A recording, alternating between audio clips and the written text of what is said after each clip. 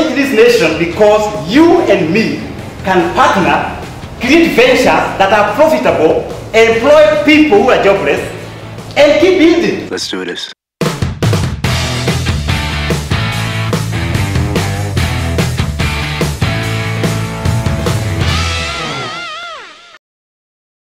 The purpose of these personal transformation talks is because we want to change this nation. This nation cannot be changed because Optiven Limited was company #1 in Kenya. No, we can't change it. But we can change this nation because you and me can partner, create ventures that are profitable, employ people who are jobless, and keep building. You know, I always tell people, the topic for tonight is power of a dream. Because we don't dream, we cannot create these ventures. And I use Optiven as an example. And I say, if Optiven did it, your venture can do it. Why? I am happy when I see people like you, because you are the guys who are going to change this nation. You are the people who are going to create opportunities for others. I always say, in Kenya today, we are very busy creating universities, colleges, all over, and producing a lot of students. Yesterday I was at USIU talking to MBA students, and I was challenging them because out of the entire 100 students doing MBA, we had only 2 business people. And I told them, shame on you. Masters in business and administration, and you're looking for a job. You are supposed to create these opportunities. Why? Our children, where are they going to go? I'm not saying that career people, you stop your career, a job, and join Optiven, but I'm challenging you. Dream, you can work for that guy for 10 years. Later on, you just quit and start your own venture, isn't it? For me, I worked for 10 years in the UN and other organizations. But now I'm here, isn't it? As you look at that dream, as you pursue it, you have to be very, very positive. They say, people who are positive-minded, they perceive what you want to achieve in the mind, and you go for it. I remember the other day at Optiven, we used to confess during our boardroom meetings, and we were saying, we are pace setters in real estate across Africa. Then we were saying, we are the fastest growing real estate firm in Kenya. So one of my staff members asked, according to who? By the way, Optiven staff, they are very courageous. Laziness. Kuna watu tu ni wazembe tu. Laziness. Can you meet at 6 a.m.? No. By 6 a.m. I'm asleep. My friend. Look, I 2 people driving 4x4. You are driving your what? Toyota Plus. Because you have agreed to be lazy. Somebody was telling me that this lady, Michelle Obama, by 4:30, the lady is awake. Yet, she has everything, isn't it? And if you start the trend of people who are movers, laziness is out of their vocabulary. Look at what the government is doing. Government is saying we have money, nobody to pick this money. We have 30% for the women and youth, and nobody is picking the money. We have 40% local content. Right now there is a lot of supply for the railway. They are looking for people to supply sand, people to supply ballast. And through Kenya Private Sector, we said, give this business to Kenyans. When I was tunapata information wapi? I told them, from my office, can you see the Huduma Center? Go there and ask. Don't allow those kind of things, idleness, nakaa tu pale, frustration. Sometimes I go to Huru Park. Jamaa bwana kona guru na amelala hapo. I feel like whipping them.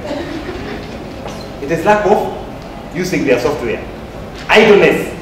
And if you allow idleness, my friend, you'll be opening your businesses late. 9 o'clock. Hujafungua biashara 9 o'clock. Saa hiyo watu wameuza, hata wameenda nyumbani. Idleness. It's a dangerous thing. Okay? It's a dream killer. Wanting to please everyone. George, are you coming? Yes. Can I meet you? Yes. My friend, you better learn how to say no. Sometimes you say no. People may not like you, but as they hate you, you're also developing, isn't it? Watanishukia, kwani? Okay? I always give a story that if you want to please everyone, you'll finish all your options, and they'll say that guy was very useless, isn't it? When you die, they say, that guy was very useless. Today, we remember Moi Kibaki because of one thing, the kind of structure he did. So when you are out, when you're not here, how are we going to remember that Dolo was in Kenya? It's the legacy that we are going to leave this nation. So I am challenging you this evening. Whatever you do, please do something that leaves a mark in somebody's life. Do something that leaves a mark in the nation. Because all said and done, I love the words of Alexander the Great. When he was, one time he was advanced in age, and he called the top doctors. And he told them, when I go home, I want my coffin, my heart to be out. And as you are escorting me to the grave, all my wealth to be spread. You are worried. And they say, why do you say so? He said, we came to this world naked, and we leave this world naked. So all this wealth you are generating, by the way, the time you go, Mr. Keboy, so when you have it, part of it, do something. We have to invest some of the money, the books I'm selling. We are going to do issues of health, issues of the environment. If you come to a project, we made a decision according to that. Every project, we must have a green zone. Why? Today we are losing about 23 people every day on cancer. What will Nakufa do? Why? We have destroyed our environment.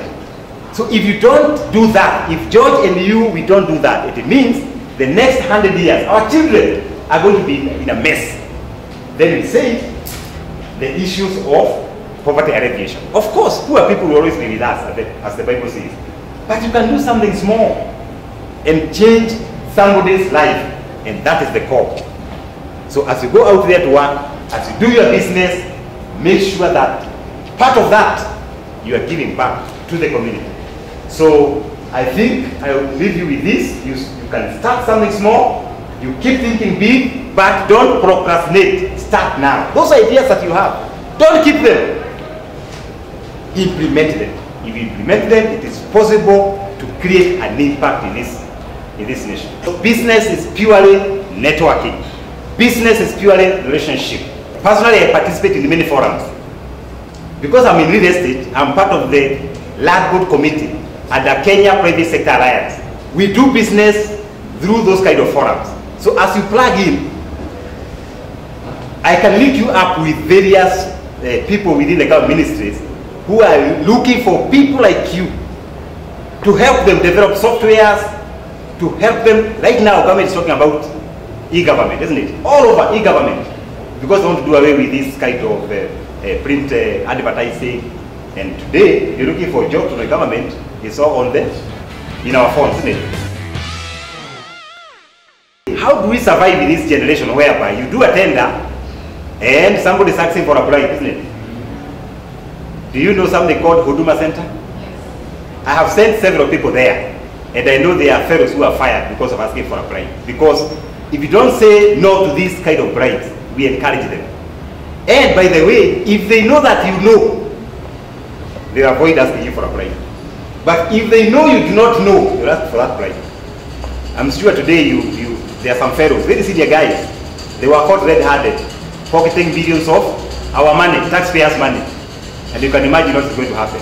So the change has to start with us.